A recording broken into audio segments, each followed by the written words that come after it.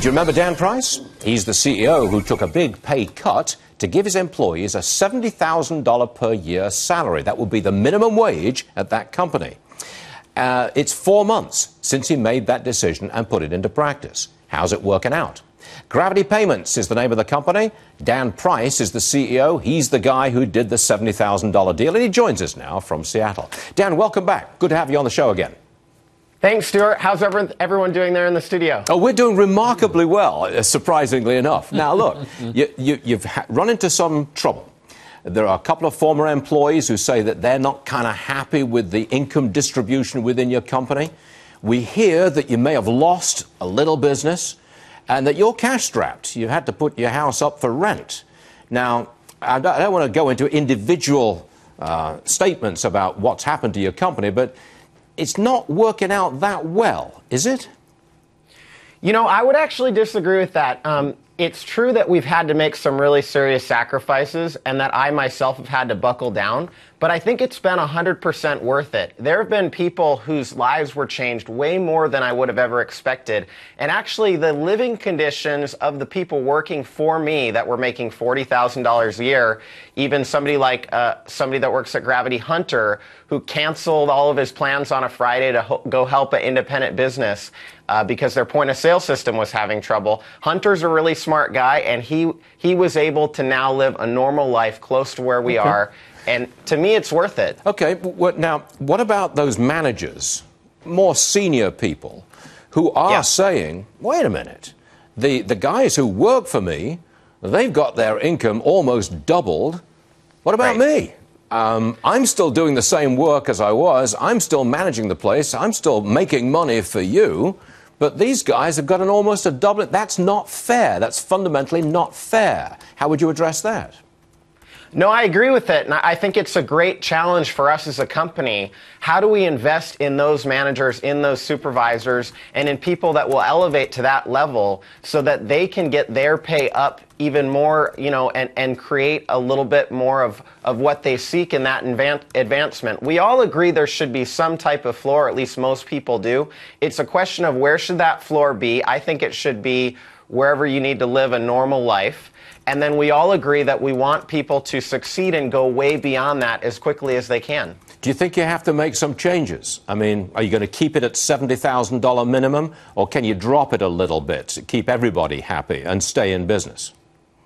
You know, we don't have any plans to drop it, and I'm committed to the $70,000 because there are so many reasons why that feels right. There's a woman, Nadelis, that works at Gravity, and she's actually originally from Puerto Rico. But her goal was to get her student loans paid off, get into a great company. She was really happy, and then she wanted her mom to be able to come and see her. And because of the change, her mom's going to come see her in a month. And, you know, we've made this promise. We can do it, but we have to pull together. What the outside world looks at is strictly just the numbers, just our finances.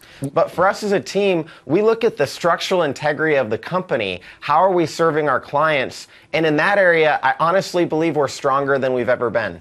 Dan, let me ask you this question. This is Ashley Webster. The complaint that I read the most was that the rank and file are seeing their salaries basically double, while those in more management positions are seeing a slight bump. And they resent it because they're the ones carrying more responsibility, and yet their wages are almost negligible when compared with the rest of the company employees. One of these, apparently, employees complained and was told they were being selfish. Do you think they're being selfish, the management employees who believe they should be paid commensurate with what their duties are? Absolutely not. And I actually think that our management team is really phenomenal, and I think their approach is phenomenal. But I do think that it puts more of an onus on us when you have these different tensions to invest in those people and help elevate themselves. And to me, getting that minimum in place, there's accountability for us as a company to invest in those managers and supervisors where they can produce more, and then they can succeed the way they want to. But then you've almost turned your company into a charity. I mean, your heart is with your lower paid people, and you've got your higher paid people complaining that it's not fair, and you have almost turned it into a charity. Can you stay in business at a very good profit level in the years ahead?